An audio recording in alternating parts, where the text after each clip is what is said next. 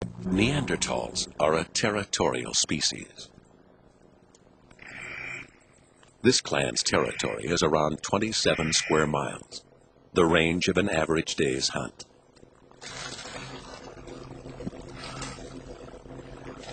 Some distance from the cave, the clan's three brothers have picked up the scent of prey.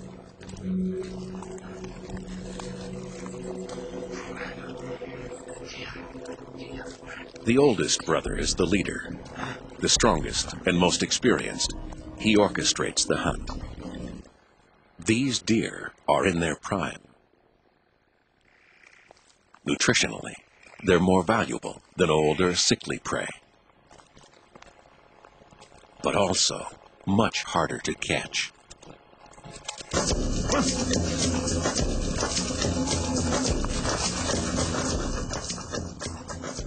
The Neanderthals' world was much smaller than the one we know today. Arctic tundra in the north and vast stretches of desert and sea to the south restricted their range to Europe and Western Asia. Even at their peak, it's estimated that as few as 100,000 Neanderthals may have lived within this border.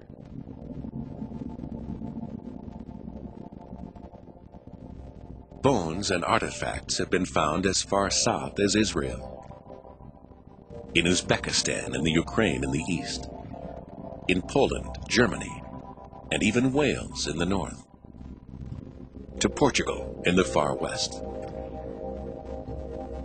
But southwest France was one of the most densely populated regions,